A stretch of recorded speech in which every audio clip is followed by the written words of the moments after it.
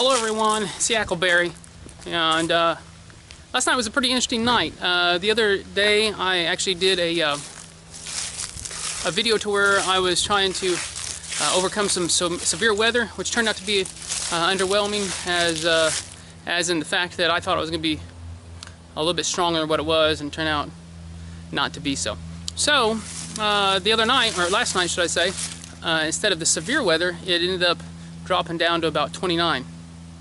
And I ended up trying to wanted to test my gear, so I ended up bringing out the old hammock setup again, and I wanted to show you guys kind of how it went, or at least what I used to stay warm, or as warm as I possibly could. So what we're going to do is we're going to take a look at it, and then we're going to peel it back kind of layer by layer, so I can kind of show you what I used, and then my thoughts about how last night went, what I learned from it, and probably what I do a little bit different next time. So I'm going to go ahead and start peeling this down layer by layer and show you guys what's going on. So what you're looking at here first off is obviously identical to my last video when I did the severe weather. I was using, of course, the light speed straps that I have. Make it nice and easy to adjust. Those have been working out wonderful. I really appreciate them, really like those. And of course using, oh, look at that. Look at the toggle system fail. Oh, I didn't see that. I did not see that. What? Oh, wow. That's not good. That is a carbon fiber arrow that I made that out of. I did not think that that would have failed like that. Let's check the other one out. Man, how about this? This one hold? Well, this one held all right, as far as that goes. Huh? Interesting. Wow. Okay. I guess I'll have to try something different. I really didn't think that that was going to crush that. But eventually, once my hammock comes out of warranty, I'll end up, I guess, just replacing the ropes. But the only thing about the ropes is it could really help to elongate how far this thing can hang when you use a toggle system, in which I haven't had very much luck with. But anyway, so we're going to go back to the monsoon whole rainfly thing set up here, which we've got, and has the blast doors on the side, very typical, or not typical, but very much the same as what I used last time. The only difference is that I actually tied off the monsoon rainfly to the tree this time, because when it was tied off to the Hennessy hammock lines, of course, I don't know really what the dynamics do when you actually end up laying in your hammock. But what I can tell you is that it does stuff weird to these rainflies, and it ends up causing it to go pretty slack on me. So I ended up tying it straight off to these two sides of the trees, and I about tripped over my own line. And that seemed to keep it a little bit more taut, even when I was laying in it. Now you'll notice this guy's pretty close to the ground. Pete from River Kings told me to get it as close as I could to the ground, and so I did. That's about as close as I could get. Of course, when I sit in the hammock, then of course it was about a couple inches off the ground. Even at one point in time last night, it actually ended up touching the ground, so it was about 30-some degrees, and I had to get out and make a small adjustment, things of that nature. But so anyways, it's about as close as I can get it to the ground, to try to keep some of that wind off of me, and it does a great job. It does a great job catching that wind, because last night it got down to probably in the 30s, right next to the 20s, and the wind was about 18 to 25 miles an hour, or 25 mile an hour gusts. So they did a great job keeping the wind off me. But I'm going to go ahead and peel back this monsoon rainfly and show you what I got going on underneath that. All right, so here's what we're looking at. I got the monsoon rainfly taken off here, and what you're seeing here on the bottom, this is the super shelter that Hennessy sends with their, well, they don't send it with, but you buy it separately. And it has this, it's like a sil nylon, it's like a rainfly type material, but it wraps up under here quite nicely on both sides. So it basically hugs up under it. Now they sent that, what they sent with that was like a foam piece. And I think that, I don't really know what they were trying to accomplish with that, but I think that foam piece is worthless. I really do. I mean, it's possible I use it wrong, but gosh, all you do is put it in there, and tie it in there, but it doesn't seem to do any good. At least the foam part doesn't. I guess it holds some heat. But anyways, what's good about this is that it actually ends up seemingly, I believe, keeping wind from just obviously just stripping your warmth out from underneath you, at least to a point. And so what I got going on under here too is what you're seeing on this is the you can kind of see the name of it there, I hope, is Snug Pack.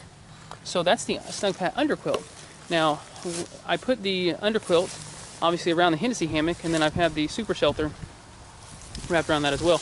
And what's good about that is that no wind can get here on the edge and try to dip down through there and try to rob me of any heat that I've got built up inside this Snug Pack. So that's pretty neat, because on the Hennessy hammock you got your little tie out point here, and it goes right through a nice little loop that's on the Snug Pack, almost like they put that loop there for the Hennessy.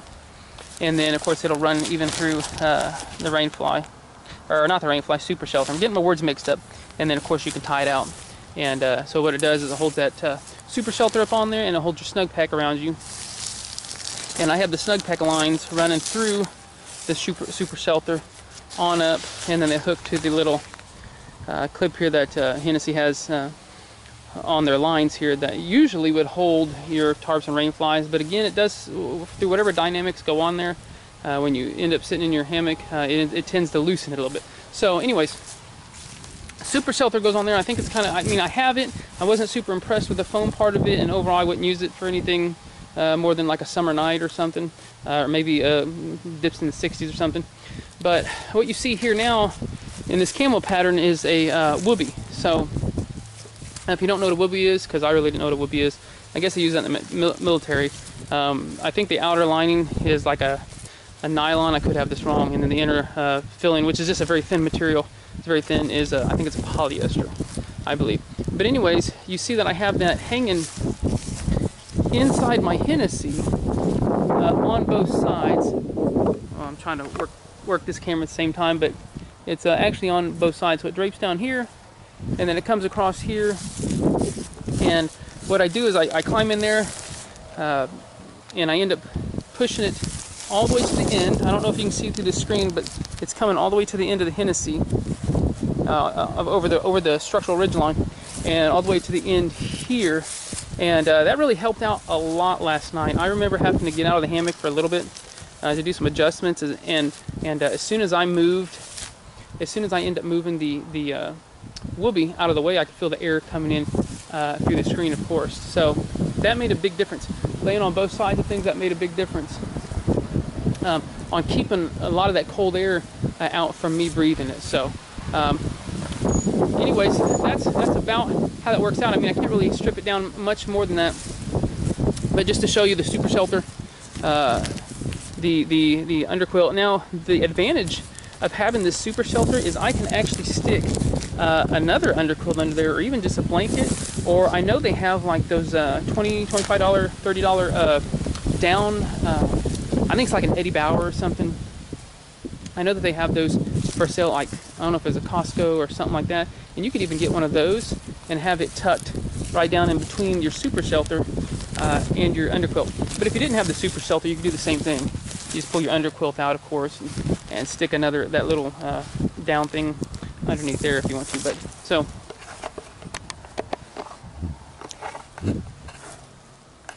so overall, my thoughts about this. Well, last night I was probably out here. It's probably at least in the lower 30s, if not dipping into the 20s. But I think it's probably lower 30s. But anyways, I think I stayed comfortably warm, meaning very easy to survive through a cold night that way. I did feel a little bit of coolness on the rear, of course, but at one point in time I realized I was actually sitting on the ground, and so I think it was compressing, and of course I was just getting my heat robbed. But once I made some adjustments, and then of course I made the adjustment and got a couple more inches off the ground, but I was still pretty close to it. And then I noticed that kind of helped a little bit. But even with that, I noticed it was still a little chill just under my buttocks.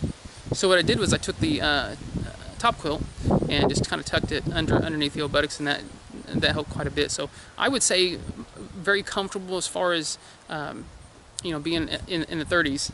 even though I'm sure the Snug Pack top quilt, which I have, and the Snug Pack under quilt is only rated for 40s at best, 40 at best.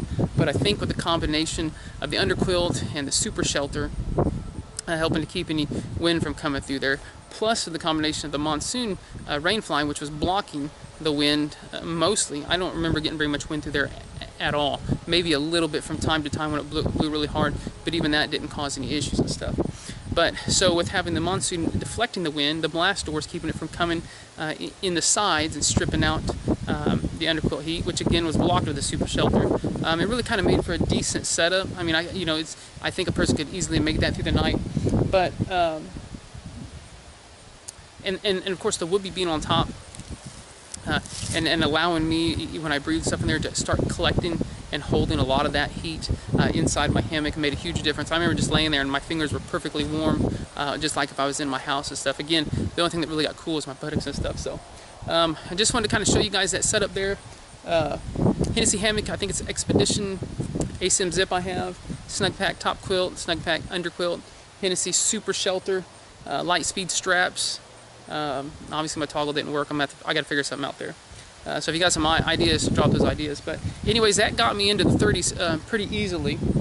And of course I tried it just out in my front yard and stuff. But like Steve said from Adventure Outdoors, he said that trying those things out in your front yard is kind of smart before you end up taking your gear out into the field and not knowing if it works or not.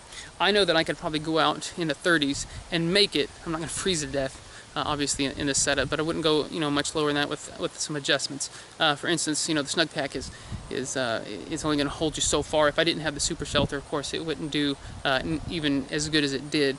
But obviously, I'd move up to maybe a down under quilt. Obviously, that's what I would shoot for. I think that would be smart. But that's something that's going to have to accrue over time. But yeah, it's very smart, I think, to try it out in the front yard like I did, so I know what I'm taking out in the field and how I'm going to use that.